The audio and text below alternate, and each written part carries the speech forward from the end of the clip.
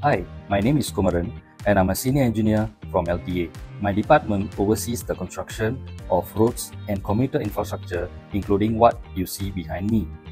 Tonight, we are constructing the high-cover linkway outside Shichin Primary School. The preparation works for this started many months ago. Come, let me show you.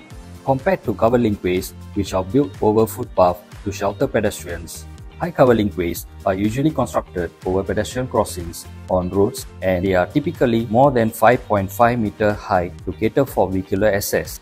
This means they are also bigger, wider, and longer to construct. Before starting the works, we conduct comprehensive site studies to assess the ground conditions, for example, the utilities underneath or tree roots nearby, so as to ensure that our construction doesn't affect them. We also engage with local stakeholders to inform them about the works and potential lane closures, particularly during critical phases such as roof installation. Most of the work is carried out overnight from 1 to 5 am to ensure minimal disruption to traffic. To streamline the process further, we fabricate the materials at the yard before transporting them to site for assembly. We also carry out the necessary foundation works on site so that the roof can be installed when ready. But that's not all. Once the roof is lifted and secured to the columns, we will continue works such as fitting the lightings. Pretty extensive, right? By the way, do you know, since 2015, we have installed over 860 high-cover linkways in Singapore?